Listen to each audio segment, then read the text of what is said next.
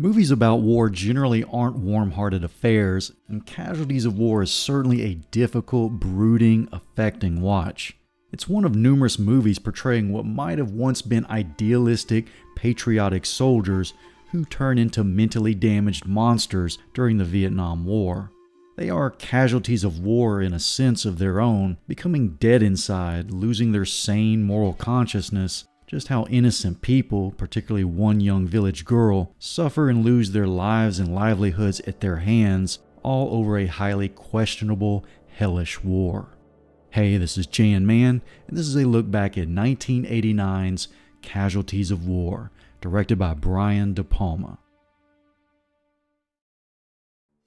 Casualties of War is based upon a 1969 article which later became a book that director Brian De Palma read in The New Yorker, detailing an actual 1966 incident of a squad of American soldiers who kidnapped a young village girl while on reconnaissance, then proceeded to abuse, assault, and ultimately kill her.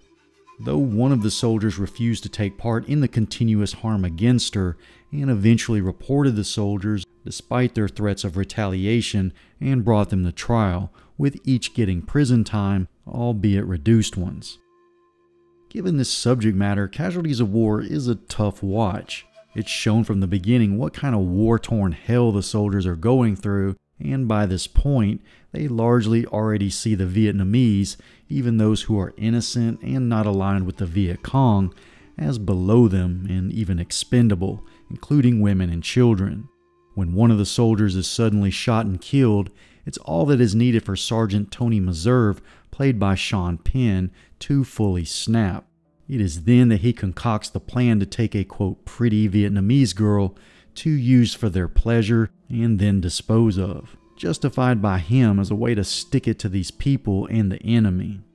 Michael J. Fox as Matt Erickson, the one soldier who protests it from the beginning but feels he can't do anything about it given he is a fresh private, and to go against orders would be cowardice, treason, or desertion. Therefore he watches, as do we the audience, while the movie slowly builds towards this woman's inevitable torment and horror at the hands of these soldiers. Sean Penn is incredibly scarily believable at portraying this young soldier who has this mixture of PTSD, rage, mental derangement, and utter heartlessness. All the while, he has this level of charismatic energy, bravado, and intensity, which makes him, his embittered words, and soulless actions equally all the more seductive to his fellow soldiers to go along with, minus of course Erickson. Those soldiers, played by recognizable seasoned actors like John Leguizamo and John C. Reilly, follow his orders and actions like naive, mindless minions. Leguizamo's character is briefly conflicted at one point, even making a pact with Erickson not to harm the girl, but ends up giving in to the pressure of Meserve and the other soldiers, like a kid in grade school pressured to drink or steal by peers, and does it to fit in, even though fully knowing it's wrong. But as strong as Penn's performance is, it is Thuy Le's that anchors the movie. This is Lee's only credited role, but one wouldn't think she was someone just pulled from obscurity or she herself wasn't a seasoned actor, because the amount of fear, pain, and agony she portrays, mostly through actions, facial expressions, and sobbing, is both outstanding from a performance standpoint and compellingly heartbreaking as she slowly endures and eventually meets her fate in a scene that is as bone-rattling and gut-wrenching as any put to film or screen. However, the movie does climax with this sequence, which is one minor criticism, because when it transitions to Erickson attempting to convince his superiors of the soldiers' crime and then their eventual trial, there is some narrative steam that's lost. It's still engaging and interesting, but does not have that same guttural, emotional climactic punch.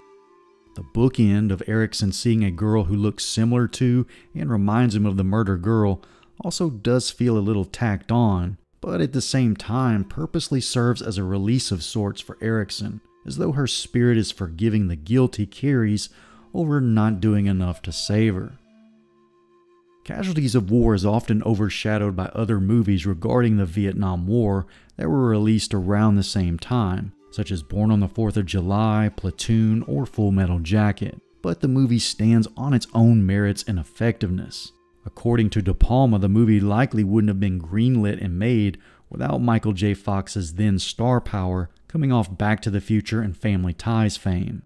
And while Fox gives a good performance opposite an even stronger Penn and Lee, it is the underlying haunting loss of young men's minds and morals, men who are barely men at 18, 19, 20, 21 years old, along with the loss of innocent lives taken by them, particularly the pain and agony experienced by the young woman, and how people like Erickson, a good person, can look past the most immoral, ugly, contemptible situations and actions, even if only in the moment, due to fear of being labeled, being fired, or retaliation by the wrongdoers, is what is truly disturbing.